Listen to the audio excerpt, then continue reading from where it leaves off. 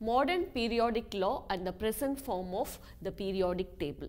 After the discovery of subatomic particles, okay, Moseley did some work on high atomic weight elements. What he did was he took a high atomic weight element, okay, he took the metal, then he bombarded that with high speed electrons. Okay. So, when he bombarded that, so some X-rays were produced. You know, X-rays will have some frequency, and he found that the frequency, the root of frequency was directly proportional to the atomic number. Okay. So, when he plotted the frequency versus atomic mass and with atomic number, so with atomic mass, like, he could not get a straight line.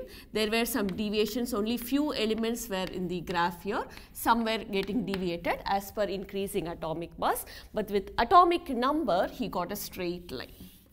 Okay. So, now he changed the Mendeleev's periodic table to the physical and chemical properties of the elements are periodic functions of their atomic number, because we know that Mendeleev told with increasing atomic weight, but the modern periodic table is with increasing atomic numbers. The modern periodic table is based on the Bourbury concept of electronic configuration. Let us see some of the salient features.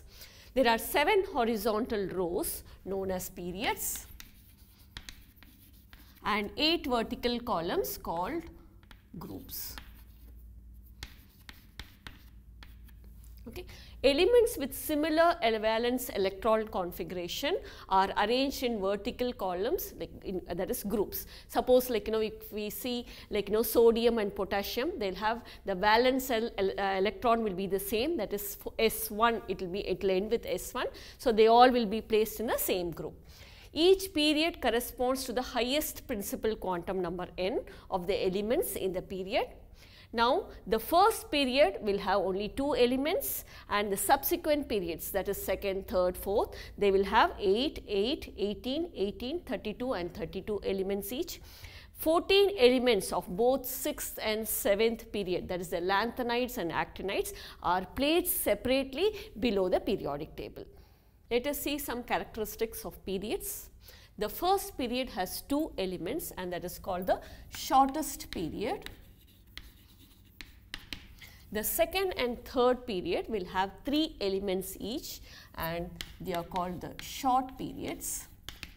Whereas the fourth and fifth period will have 18 elements each, and they are called the long periods. And the sixth and seventh period will have 32 elements each, and they are called the longest period. Now, the lanthanides and actinides, we know they are placed separately below the periodic table. So, the lanthanides belong to the 6th period and group 3, whereas the actinides will belong to the 7th period and 3rd group. Now, the 3rd group elements are called typical elements.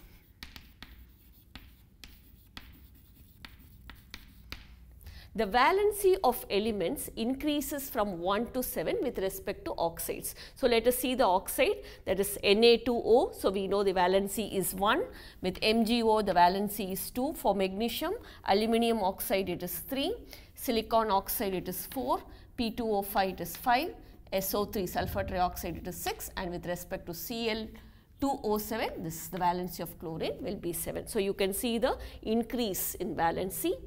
The second period elements are called like bridge elements.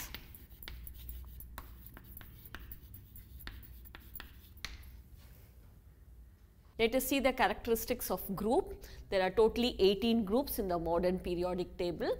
The inert gases are placed in the 18th group.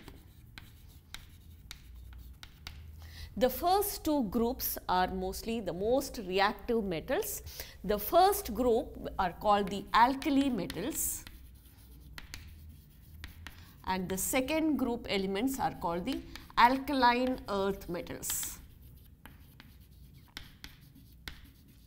So, if you see as per the electronic configuration, the last electron will enter the s subshell. So, they are also called the s block elements. The next 10 groups have metals, but which are less reactive. They are called the transition metals. and we can see the last electron will enter the d subshell, so therefore they are also called the d block elements.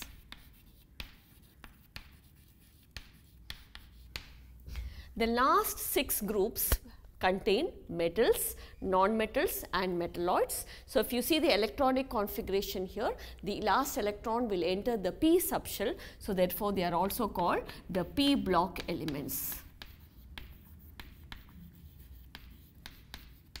Coming to the last one, the lanthanides and actinides are, you know that they are placed below the modern periodic table, and here the electrons enter the F subshell, so they are called the F block elements,